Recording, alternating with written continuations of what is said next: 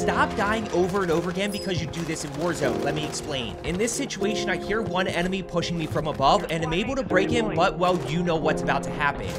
It's unfortunate, but the bigger problem is, as I go to fly back in, I notice this enemy on my loadout. Now, a lot of you make two mistakes in this situation, and you probably want to send this to a teammate as well. Mistake number one, you still full send it, you die, and then you rage. Mistake number two, you think it's now impossible to get, so you completely give up on it and then forget about it. But here's what you do. I decide to fly to market, and he puts some shots on me, which means he's probably going to end up pushing me. So I loot up for a few seconds, and I'm able to find a Vel along with some plates. Now that we've regained a little, I push to the window, and what do you know? He's pushing over. Bonus tip for the sub, always live ping enemies. I challenge enemy number one, and I'm able to get the kill, which then tells me there's another enemy close by that we need to worry about. After perfectly re-challenging enemy number two for the kill and plating up from the third-party sniper, I now know it's safe to rotate back to my loadout and grab it, and that's why you need to